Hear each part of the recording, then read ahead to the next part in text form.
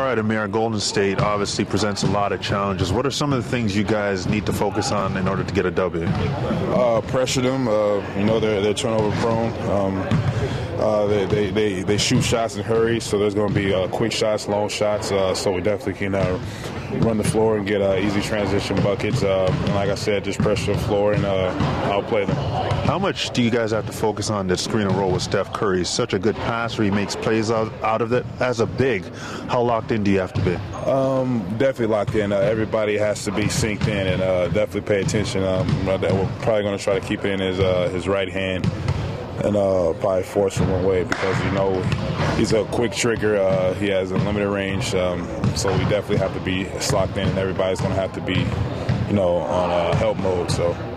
A lot of the talk among this team is the perimeter. Steph Curry, Klay Thompson, Harrison Barnes, what they do. But inside Andrew Bogut and David Lee, there is much of a challenge down there.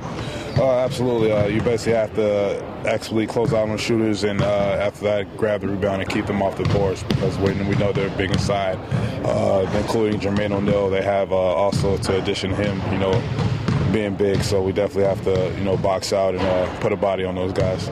Amir, coming out of the second unit now, where you kind of used to be, do you have to have a different mindset in terms of the energy level or just what you got to do to approach the game when you come in with that reserve squad now? Usually the same mindset, going there and play hard.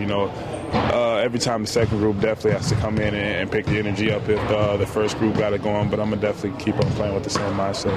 It's been a bit of a challenge, I suppose, this year, not to single out one guy, but the reserves have had their struggles at times this year, and I think Dwayne's still kind of looking for a lift at some point from what he's getting, whether it be rebounding or scoring or defense, that he kind of needs a little more. Right, we have to show that tonight, when that second group comes on. If the first group doesn't have it on, we have to definitely pick it up.